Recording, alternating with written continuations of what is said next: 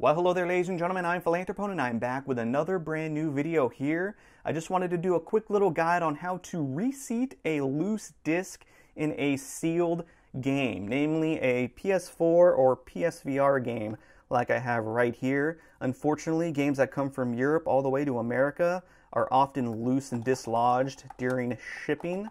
So that's what I got right here, and I don't want to open it because I want to keep this sealed as a collectible. So here I have an open game that I don't care too much about. It's a PSVR demo disc, and just as a little example, the disc is loose in there.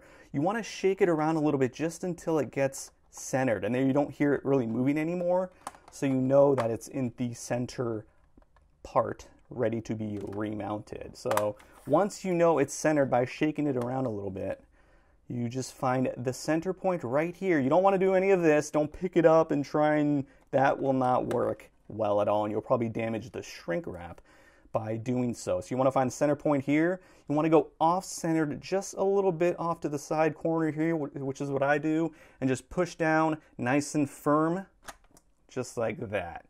And now it is reseated, and I will not even have to take this out of the shrink wrap once I do it with Super Hot VR right here. You can also use a flashlight for some help.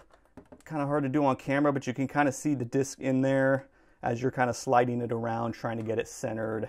So there you go. Now let's do it with my copy of Super Hot VR. So I already have it centered in there. You don't hear it sliding around, so you know it's ready to be pushed down and remounted. So let's find the center point right here.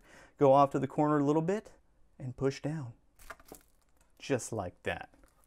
Now it's totally mounted and as good as new. And it's a shame that that happens, because who knows kind of how much the disc gets scratched up. Like, you don't know how long it's been loose for, so it's a little like, I don't know. But anyway, that's all for this one. Thank you so much as always for watching. Hope you enjoyed. If you're new to my channel and are interested in VR or gaming in general, be sure to subscribe to my channel for all of my latest updates in the future. Thank you once again. Till next time. Peace.